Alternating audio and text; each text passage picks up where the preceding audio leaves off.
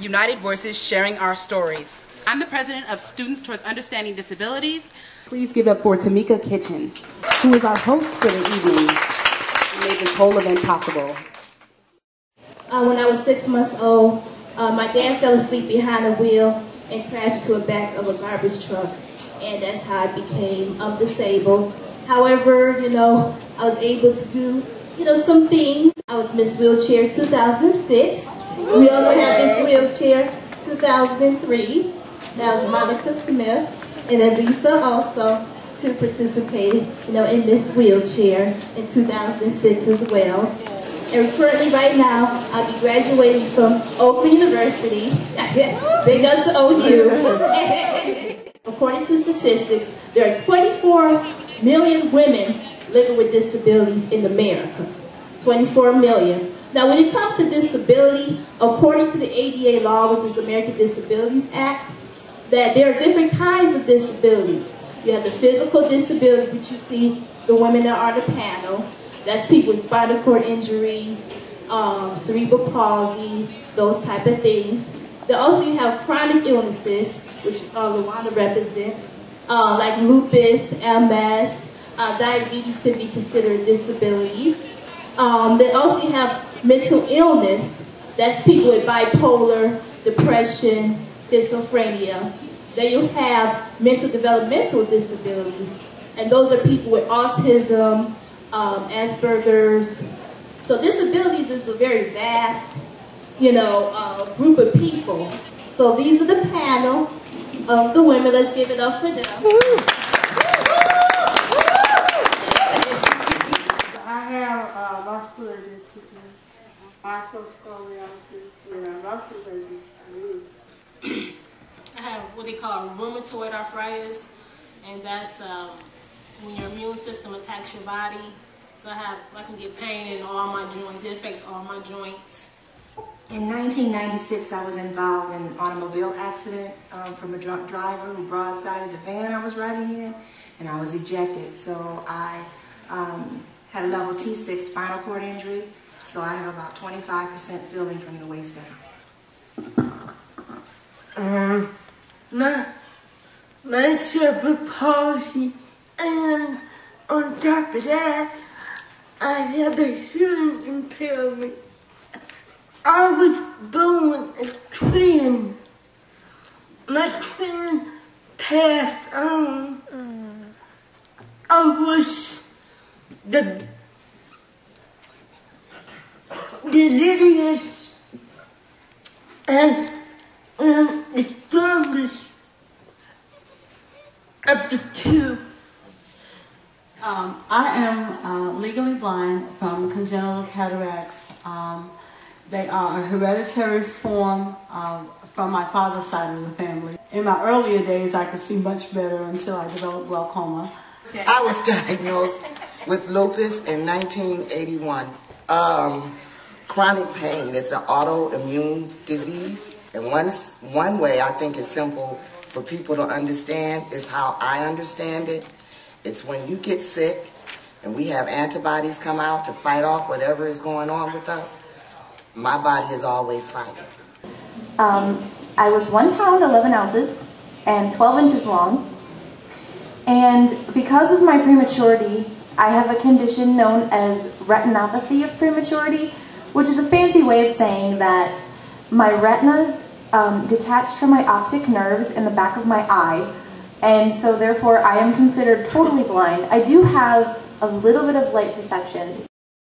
Sometimes they make it seem like you use your disability as an excuse. That's very hurtful because we don't really, most people I know with disabilities want to do just the same thing as everybody else.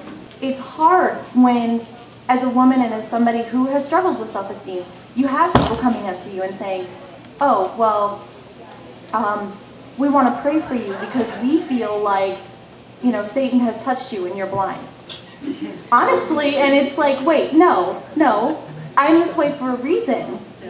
Look at how she looks. She doesn't have any type of good strength, because once they found out how educated I really was, and once I was able to talk, they were in shock.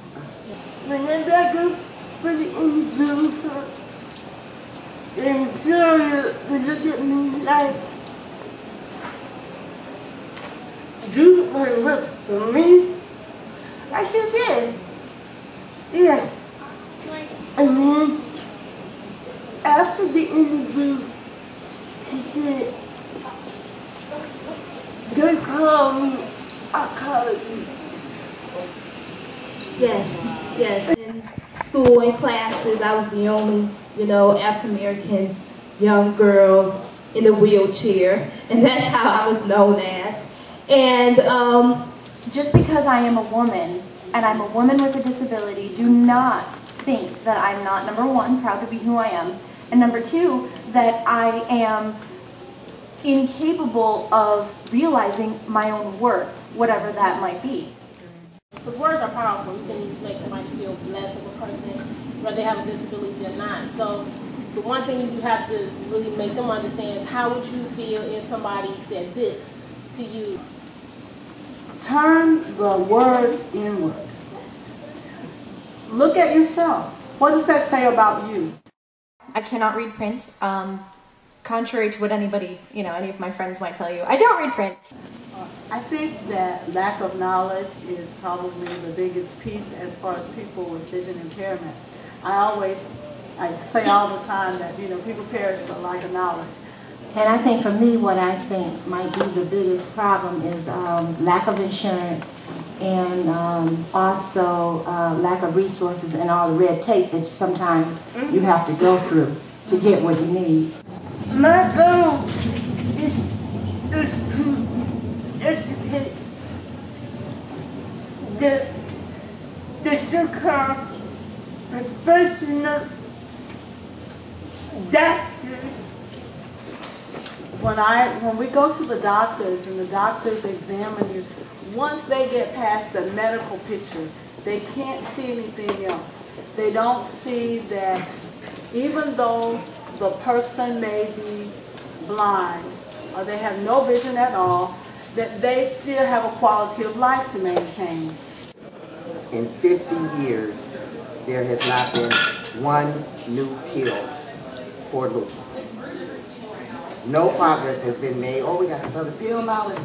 In 50 years, we're still using the same pill.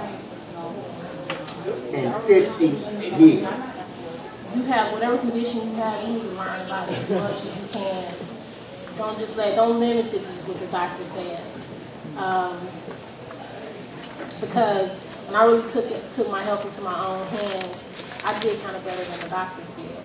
What do you want the society to know about women with disabilities? To look past that and just recognize and don't put judges.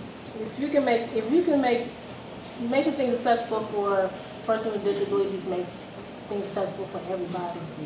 For instance, if opening the doors that automatically open, you would think that's for a person with a disability, but that would help you if you had to carry every heavy books or whatever. I mean, these are phenomenal women sitting here. Really. And once you get to know a person, it can change your life. It can change your world. Listen alone or shut up. Okay, I think that it's most important for us to be identified as ladies who we are as opposed to being identified by our disability. So I think that once society realizes that all of us have challenges and don't define us by that challenge, then the world will be a better place. Yes. I agree, and I would like to see more accessibility, and also don't generalize me. I may be in a room full of people with lupus, but we are all different. How can the people, us, the young crowd, help? How can we be advocates if we wanted to be? Well, you can start with getting copies of the ADA law, and you can go on the website and get information about accessibility. You can make sure that the campus is totally accessible for them. If you have students that may be hearing impaired, if they need interpreters, to be with them. You can do things like that. So just knowing the laws and helping those with challenges understand their rights. Always make sure that you treat them with respect. Treat them like you want to be treated.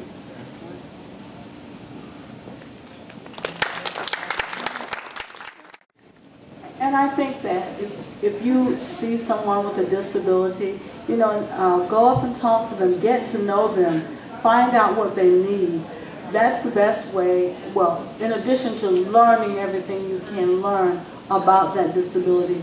But the best way to help anyone is just go up to them and ask what they need. You know, don't just assume, ask.